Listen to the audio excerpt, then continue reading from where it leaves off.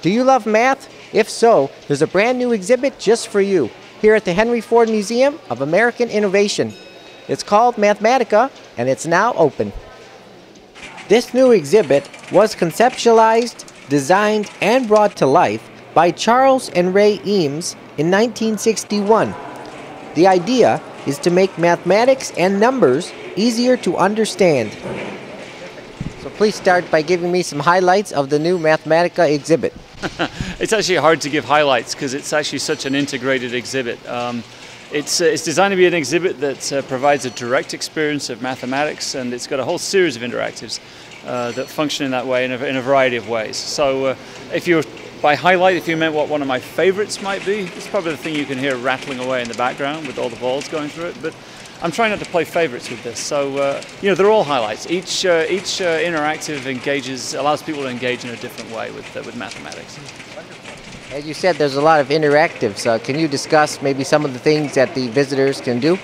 Well, I mean, there's interactivity in a variety of ways. So there's a machine that allows you to do 3 times multiplication by pressing buttons and then giving you the answer in lights in a kind of cubic form.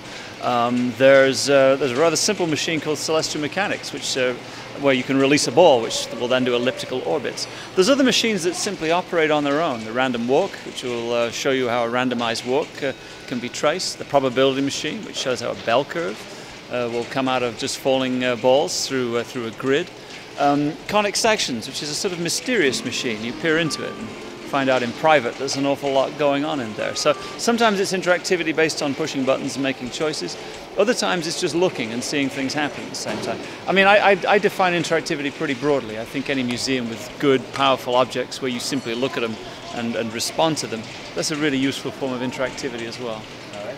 Now, would you say that this exhibit is great for adults and kids alike? I would say it's great. It was designed to be great for kids, everyone in between, right through to folks in their, advanced in years, if you will. So no, it's a playful exhibit though that opens doors onto fairly serious things. But you can still have fun doing that. You don't have to enjoy this exhibit with a view to becoming a rocket scientist or a mathematician.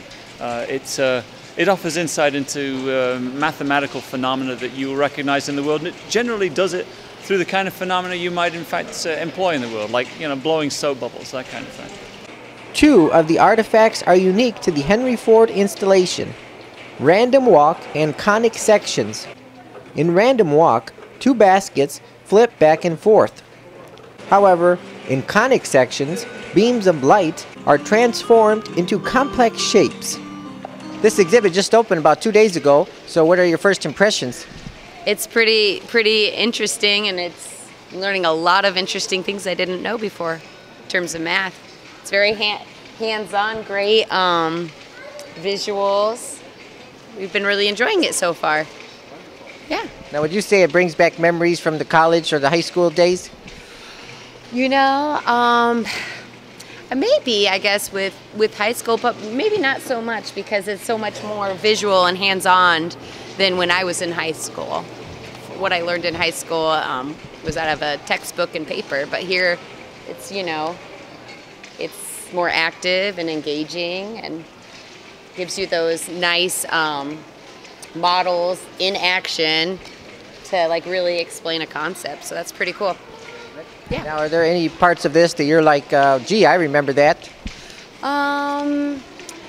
This one right here, it's neat because we see this out in, the world today with those, maybe those penny machines that you drop off. And so the kids and I are always doing those, so it's neat to kind of see the science behind it and the math behind it. Yeah. And would you say it's great for both kids and adults? Yeah, I definitely do. I think it's probably even better for older kids, like maybe more in middle school, high school age, because I think some of these concepts they are learning about in school. But my kids are young, but they're still learning and enjoying it. So. Now, would you say it's a great addition to the museum here? Yeah, I think it falls in with, science and math. I mean, that's always something great to have at a museum. I don't know. Yeah, I think it does. So this exhibit here just opened 2 days ago. Yes. So what are your opinions so far? Well, I just started looking at it on this part of the probability section. I know a little bit about the Eameses and their work and about this exhibit. I think it's really very fascinating, very imaginative, kind of an interesting way of visualizing mathematical concepts. And I look forward to seeing the rest of it. Yeah. Now, would you say that it's perfect for kids and adults alike?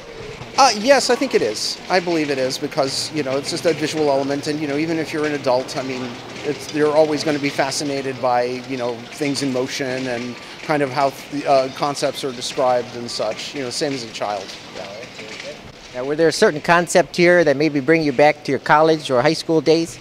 The first one I've seen is probably one of them, the probability one, because of statistics.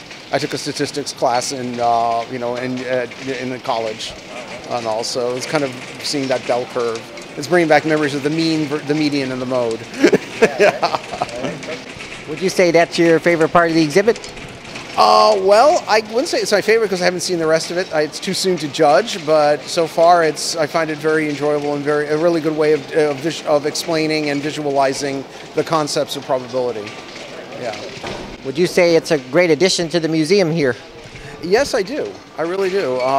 Certainly they're the Eameses were very innovative people in their, in all the different endeavors they had, creative works, design, etc. And this really does add to it. Yes, it does. Now, I understand there's only 2 other exhibits like this in the world. Is that correct? It's true. There's three Mathematicas in total. One in Boston, which was originally in Chicago, and one at the Hall of Science in Queens in New York. That was originally in Los Angeles. So this is the third version, which was partially created for the New York World's Fair of 1964 and 65, but then later put together to be a third Mathematica for the Pacific Science Center in Seattle.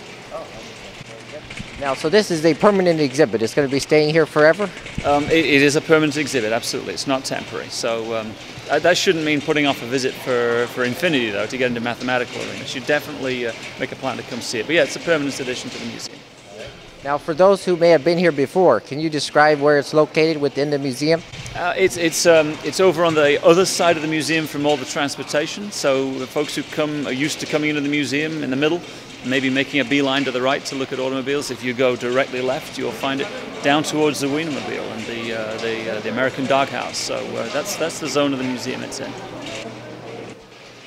In case you were wondering, access to the new Mathematica exhibit is included with your ticket or your membership. Reporting from the Henry Ford Museum of American Innovation, I'm Jason Rzucidlo for AmericaJR.com.